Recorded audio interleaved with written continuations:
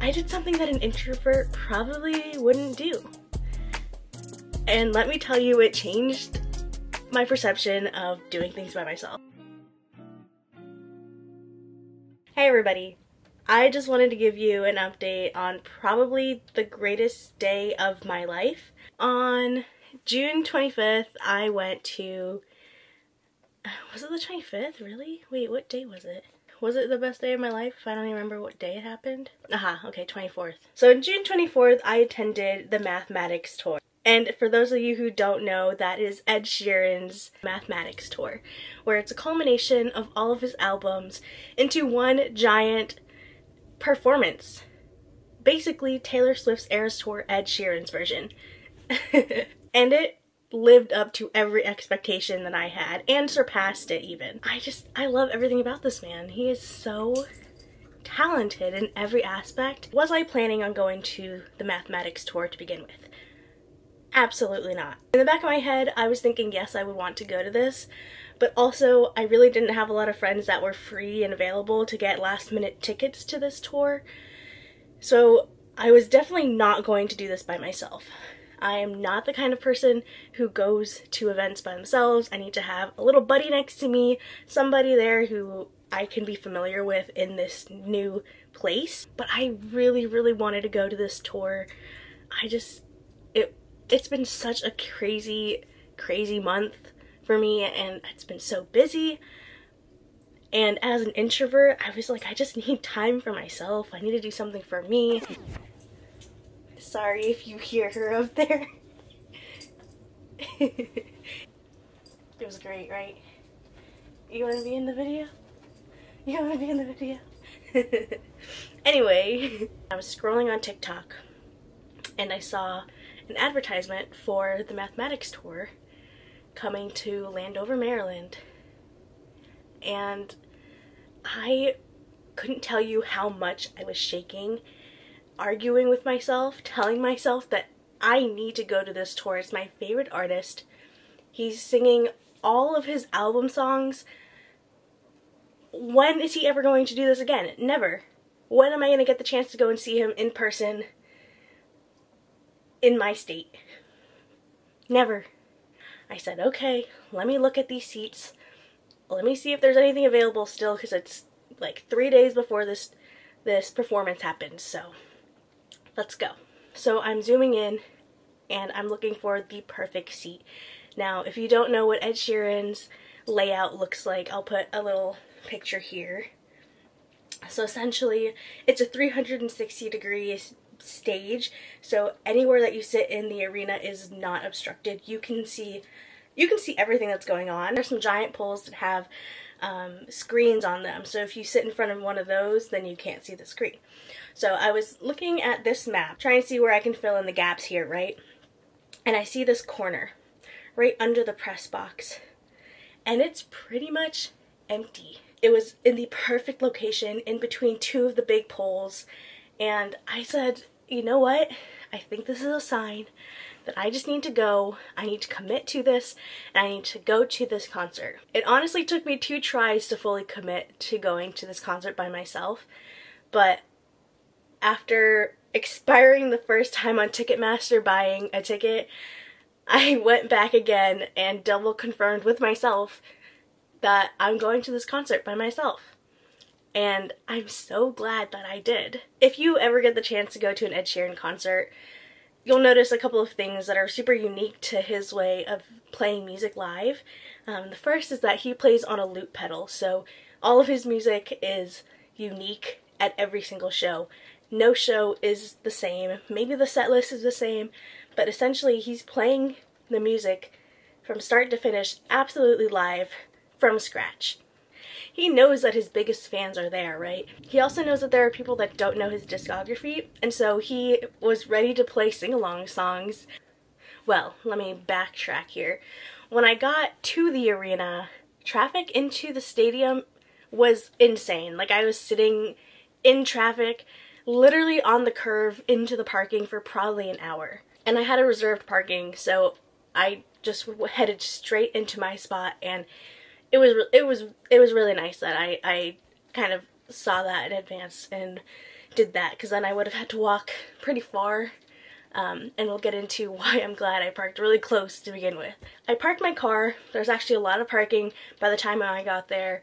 I'd missed the opening act, unfortunately, but I was at the show where Ed Sheeran had to open for Ed Sheeran, and I could hear him singing Curtains from outside of the arena, and it was beautiful, and I was so sad I wasn't in the arena to hear him and see him open for himself, but I could hear him as I was walking to the stage, or I was walking into the entrance, so that was really beautiful. So when I actually got close enough to the arena and I started figuring out what gate I'm going to walk through and how to get into the actual building, I was carrying my bag. I obviously had a clear bag, a concert approved bag, and I really didn't have all that much. I had a battery pack in there, and a few of the, what are they, earplugs, because it gets really loud and it's nice to protect your ears. And I also had my camera with me in the bag, which I thought I could take into the arena, but I couldn't. So when I put my bag into the security check, the guy was really nice about it, and you could tell that he didn't really know what to do in the situation, because he didn't want to, you know, turn somebody away and say, hey, you can't bring this in, go back. But he was really nice about it. He said, you can't bring this into the arena, even though it's like a really simple camera. It doesn't even zoom. It's literally just press record and you're done. But he said, it's not allowed in the arena, so I gotta take it back to my car. So,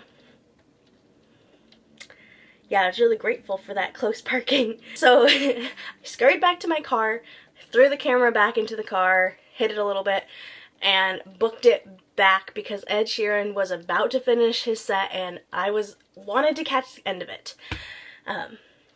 So I show everybody where my seat is. I'm like, tell me where I'm going. I've never been to this arena, so what direction am I going to? So they pointed me in the right direction and I found my seat, and it was so good. It was not obstructed at all. I had clear sight of the Ginger Man. It was so good.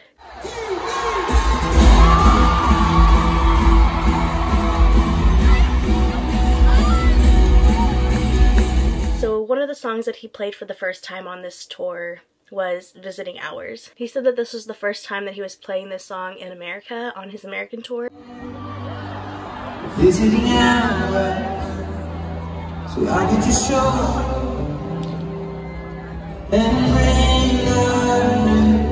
and I will admit, I definitely did cry during Give Me Love. It was so powerful. I'm still speechless. It was so good.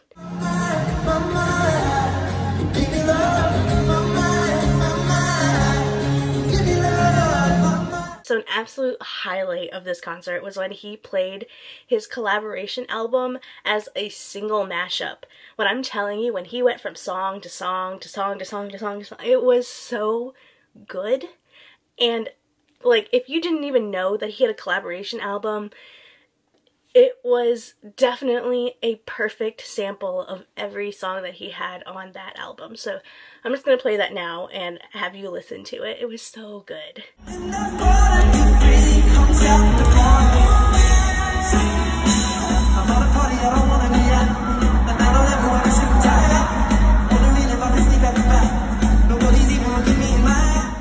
And Ed Sheeran is known to write a lot of songs for a lot of different artists, and one song that he regrets giving away to another artist was Love Yourself, which we all know Justin Bieber sings, and it's a really good song and it's definitely made for his voice. But Ed Sheeran said if it's his song, he can play it too, so he played it for the whole audience, and it was an absolute jam. We had a great time just singing it out loud with him. If you like the way you look that much, so baby you should go and love yourself. Galway Girl really made me want to pick up my violin again, but it was so much fun. I'm telling you, I'm so glad that I went and I got to experience all of this.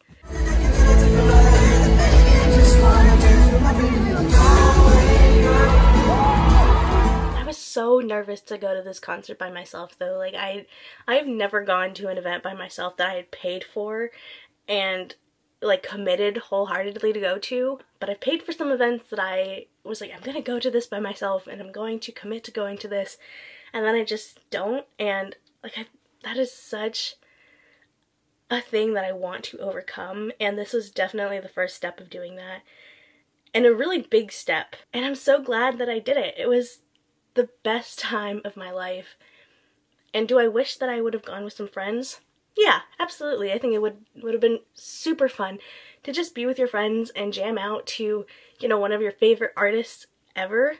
It was also a really good chance for me to just take in my favorite artist and play along, sing along to all the songs that I love and I enjoy, and not have to worry about people wanting to get some merch or going here or missing a few things or grabbing dinner before, you know, all of the fun little group things that you do before a concert. I could kind of bypass those and just, you know, be with myself and really take in the concert for what it was. If any of you guys have gone to the mathematics tour, I'd be more than happy to talk about your experience and how amazing or how surprising some things were for you at the concert. I hope that you all have a fantastic week, a fantastic day, and that hopefully we can catch up another time. Bye bye.